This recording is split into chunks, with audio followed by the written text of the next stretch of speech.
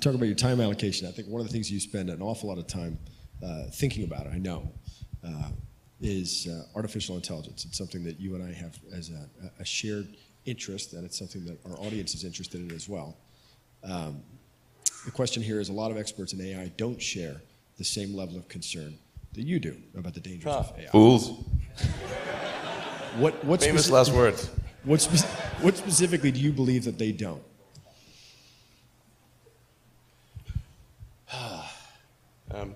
Well, the biggest issue I see with so-called AI experts is that they think they know more than they do. And they think they're smarter than they actually are. In general, we are all much smarter than we think we are, but much less smart, dumber than we think we are, by a lot. So this tends to plague smart people. They just can't. They define themselves by their intelligence, and they don't like the idea that a machine could be way smarter than them. So they discount the idea, which is fundamentally flawed. That's the wishful thinking situation. I'm really quite close to. I'm very close to the cutting edge in AI, and it scares the hell out of me. It's capable of vastly more than almost anyone knows. And the rate of improvement is exponential. You can see this in things like AlphaGo, which went from, in the span of maybe 6 to 9 months, it went from being unable to beat even a reasonably good Go player to then beating the European world champion, who was ranked 600, then beating Lisa Doll 4-5, who had been world champion for many years, then beating the current world champion, then beating everyone while playing simultaneously. Then there was AlphaZero, which crushed AlphaGo 100-0. And AlphaZero just learned by playing itself, and it can play basically any game that you put the rules in for. Whatever rules you give it, it literally read the rules, play the game, and be superhuman for any game. Nobody expected that rate of improvement. If you ask those same experts who think AI is not progressing at the rate that I'm saying, I think you will find that their predictions for things like Go and other AI advancements have their batting average is quite weak. It's not good. We'll see this also with self-driving. I think probably by end of next year, self-driving will encompass essentially all modes of driving and be at least 100 to 200% safer than a person by the end of next year. We're talking like maybe 18 months from now. NHTSA did a study on Tesla's Autopilot version 1, which is relatively primitive, and found that it was a 45% reduction in highway accidents. And that's despite Autopilot 1 being just version 1. Version 2, I think, will be at least 2 or 3 times better. That's the current version that's running right now. So the rate of improvement is really dramatic. We have to figure out some way to ensure that the advent of digital superintelligence is one which is symbiotic with humanity. I think that's the single biggest existential crisis that we face, and the most pressing one. And how do we do that?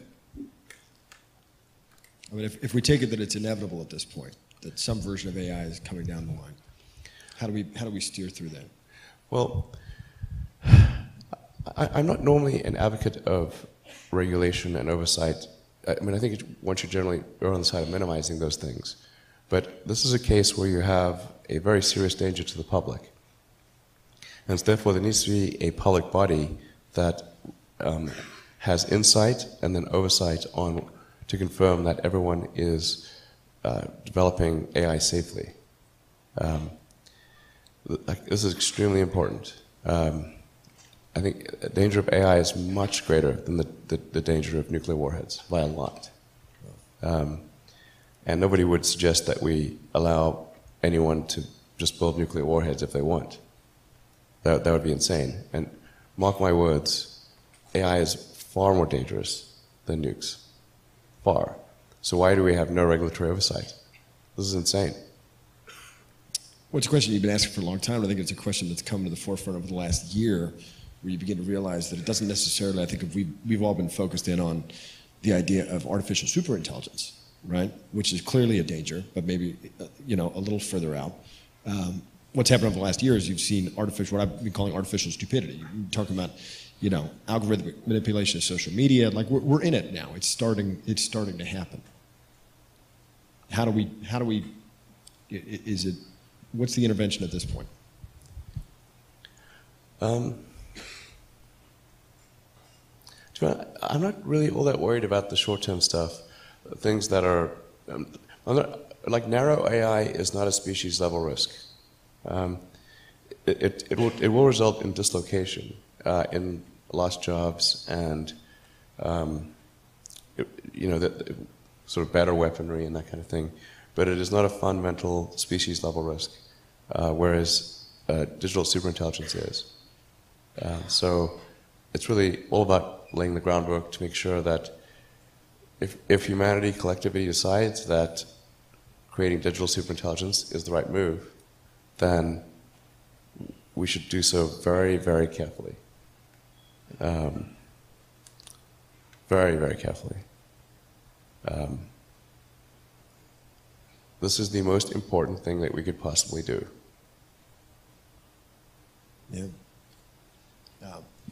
Building on that, other than AI and the other issues that you're tackling, transportation, energy production, aerospace, what issues should our next generation of leaders be focused on solving? What else is coming down the line?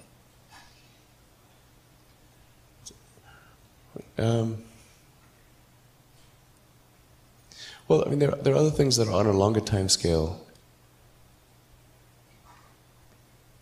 And obviously the things that I believe in, like extending life beyond Earth, making life multiplanetary. I'm a big believer in sort of Asimov's foundation series, or the principle that you really want to, I recommend reading the foundation series, but it's like if you know that there's likely to be, we don't know, but there's likely to be another Dark Ages, which it seems, my guess is there probably will be at some point. I'm not predicting that we're about to enter Dark Ages, but that there's some probability that we will, particularly if there's a Third World War. Then we want to make sure that there's enough of a seed of human civilization somewhere else to bring civilization back, and perhaps shorten the length of the Dark Ages. I think that's why it's important to get a self-sustaining base, ideally on Mars, because Mars is far enough away from Earth that a war on Earth, the Mars base might survive. It's more likely to survive than a moon base. But I think a moon base and a Mars base that could perhaps help regenerate life back here on Earth would be really important, and to get that done before a possible World War III. Last century we had 2 massive world wars, 3 if you count the Cold War. I think it's unlikely that we will never have another world war again. There probably will be at some point. Or if we have another one, it'll be the last. Yeah, it just could be radioactive rubble. So, again, I'm not predicting. It just seems like, well, if you say given enough time, will it be? Most likely, given enough time. This has been our pattern in the past. I really believe in the zeroth law of Asimov's zeroth law. You're going to take the set of actions most likely to support humanity into the future. But I think that sustainable energy is also obviously really important. It's tautological. If it's not sustainable, it's unsustainable. Yeah, how close are we to solving that problem? Well, I think that the core technologies are there with wind, solar, with batteries. The fundamental problem is that there's an unpriced externality in the cost of CO2. The market economics works very well if things are priced correctly, but when things are not priced correctly, and something that has a real cost has zero cost, then that's where you get distortions in the market that inhibit the progress of of other technologies. So essentially anything that produces carbon, it puts carbon into the atmosphere, which includes rockets, by the way. So I'm not excluding rockets from this. There has to be a price. And that you can start off with a low price, but then that price, and then depending upon whether that price has any effect on the parts per million of CO2 in the atmosphere, you can adjust that price up or down. But in the absence of a price, we sort of pretend that digging trillions of tons of fossil fuels from deep under the earth and putting it into the atmosphere, we're pretending that has no probability of a bad outcome. And the entire scientific community is saying, obviously, it's going to have a bad outcome. Obviously, you're changing the chemical constituency of the atmosphere. So, so it's really up to people and governments to put a price on carbon, and then automatically the right thing happens. It's really straightforward. What do we do with the carbon that's already up there? I actually think we can manage with the current carbon level, or even a little bit higher. It's and this is going to sound like I'm backtracking, but there's actually an argument that more carbon in the atmosphere is actually good, but up to a point. So we might actually arguably have been a little carbon starved. If you go back 200 years ago and say, okay, well, a few hundred years ago, we had like 280, 290 parts per million of carbon. We're probably a little carbon starved. Now we're about 400, just past the 400 mark. I think somewhere in the 400s, probably okay. We don't have to worry about sequestering carbon or anything like that. But now, if this momentum keeps going, and we start going up to 600, 800, 1,000, 1,500, that's where things get really squirrely. The sheer momentum of the world's energy infrastructure is leading us in that direction. So it's just very important that the public and the governments push to ensure that the correct price of carbon is paid. So that will be the thing that matters. Yeah. Our audience is very interested in knowing how many hours of sleep you got last night. I don't know, about 6, 5 or 6, I think. 5? I don't know. I feel like we know part of the answer to this because you were trapped in Westworld for a while. But how? I mean, on a regular day for you, are you sleeping? You're not sleeping a lot, right? Oh, geez, do I look that bad? No. You look great. Oh, but thanks. we just imagine with the amount of responsibilities, with the amount of with what you've got going on, do these problems still keep you up at night, or do you think we're on our way to solving them? Well, right now the only things that are really stressing me out in a big way are AI, obviously. That's like always there, and I'm working really hard on Tesla Model 3 production, we're making good progress, but it's hugely hard work. But those are the two most stressful things in my life right now. Yeah. Our audience really wants to know, what do you hope the world will look like for children born today when they're your age? When, sorry? What do you hope for the world to look like? What's the best case scenario? Say we solve these problems. What's that world look like?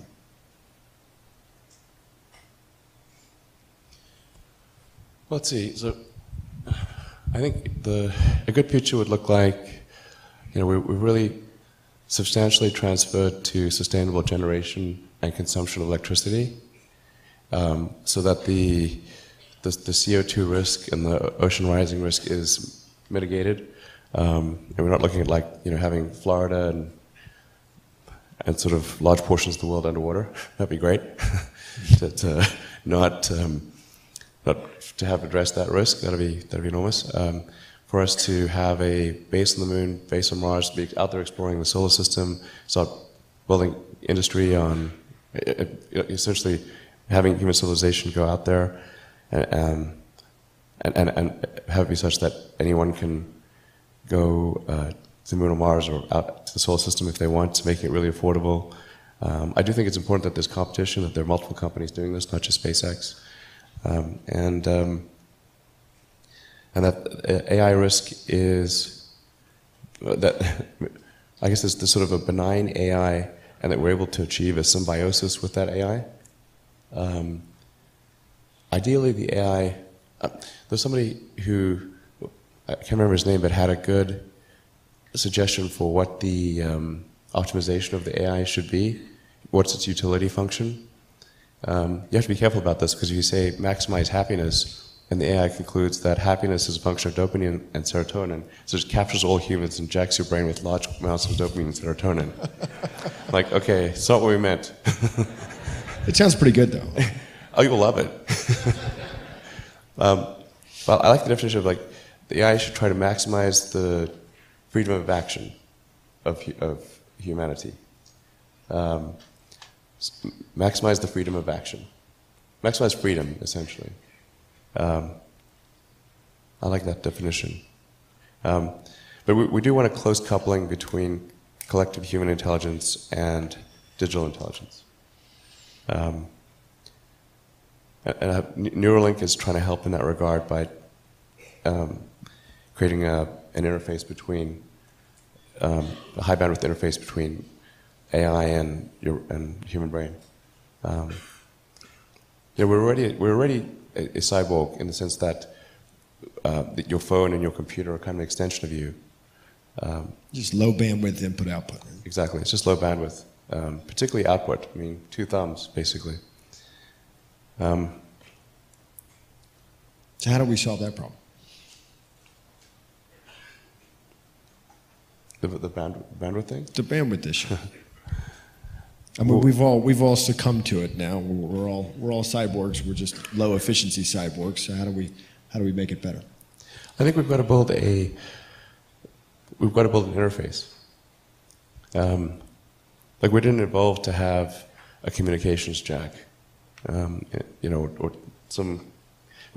So there's got to be essentially vast numbers of tiny electrodes that are able to read write from your brain. Of course, security is pretty important in this situation, to say the least. I was going to say, I'm not coming with. I'm keeping my brain air-gapped. Yeah. Well, I think a lot of people will choose to do that. But it's a bit like Ian Banks' neural lace. Mm-hmm. But in the case of neural lace, it's sort of that's there from when you're born, or it's more a backup. Sorry? It's a backup. Yeah, kind of a backup. This would be, there's a digital extension of you that is an AI, the AI extension of you, a tertiary layer of intelligence. So you've got your limbic system, your cortex, and a tertiary layer, which is the digital AI extension of you. And that high bandwidth connection is what achieves a tight symbiosis. I think that's the best outcome. I hope so. If anybody's got better ideas, I'd love to hear it. And talk about another project that you're working on that our audience wants to know a little bit more about, Starlink. Oh. Can you tell us anything? Do you mean Skynet? Hopefully not Skynet. It's internet in the sky.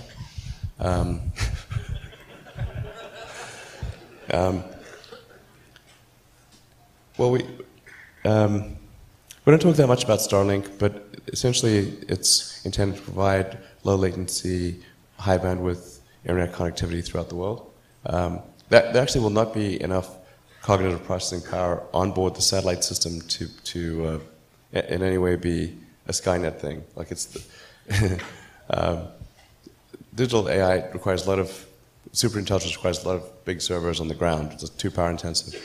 But this is intended to provide people with who don't have any internet connectivity with internet connectivity, and it's very good for sparse and sparsely populated and moderately sparsely populated areas, and for giving people in cities a choice of low-cost choice of internet access. But I do think it's going to be important. The Starlink system will be important in providing the funding necessary for SpaceX to develop interplanetary spacecraft. and at the same time, yeah, helping people who have either no or super extensive connectivity and giving people in urban areas more of a competitive choice. Very cool. I have to ask it because it's the number one question. Just going back to Mars, what kind of government do you envision for the first Martian colony? So we have to be And careful what's your title? Yeah, exactly. Emperor or God Emperor? I don't know. Might be too much. I don't know. If you watch my jokes here, not everyone gets irony. You know, must remember. So I think I think most likely the form of government on Mars would be somewhat of a direct democracy, where you vote on issues, where people vote directly on issues, instead of going through representative government. When the United States was formed, representative government was the only thing that was logistically feasible, because it was no way for people to communicate instantly. A lot of people didn't even have really access to mailboxes, or there wasn't even really the post office was very, very primitive. A lot of people couldn't write. So you had to have some form of representative democracy, or things just wouldn't work at all. But I think on Mars, most likely it's going to be everyone votes on every issue, and that's how it goes. There are a few things I'd recommend, which is keep laws short. Long laws, it's like that's something suspicious is going on if there's a long law. If the size of the law exceeds the word count of Lord of the Rings, which it does, amazingly, then it's like something's wrong. So there should be a limit to the size of the law that you should be able to digest it. Like, how come you can read the Constitution and all of the amendments, like you can read those in maybe an hour? And we govern so much of our civilization by that, and yet modern law is this obtuse, super boring tome that's indecipherable to almost anyone. So I think direct democracy, laws that are comprehensible. I think having some kind of hysteresis on, like, it should be easier to remove a law than create one, because things just get to inertia. You have to have something that's going to overcome inertia. So probably, I don't know what the right number would be, maybe it's like 60-40. Maybe it requires 60% to get a law in place, but any number above 40% can remove a law. Otherwise, you just get laws just accumulate over time, and it's sort of like Gulliver, where you just get trapped by all these tiny strings and you can't move. You get hardening of the arteries of civilization with rules and rules and rules and rules. So it should be just easier to get rid of a rule than to put one in. Maybe they should even have like some kind of sunset clause, so that they just automatically expire unless there's enough of an impetus to keep them around. I know there's a fair amount of interest. I'm interested in hearing a little bit more about the very early days with Tesla and how it came together. Your brother Kimball is here. I thought we'd bring him out. Sure. You guys could talk a little bit about it.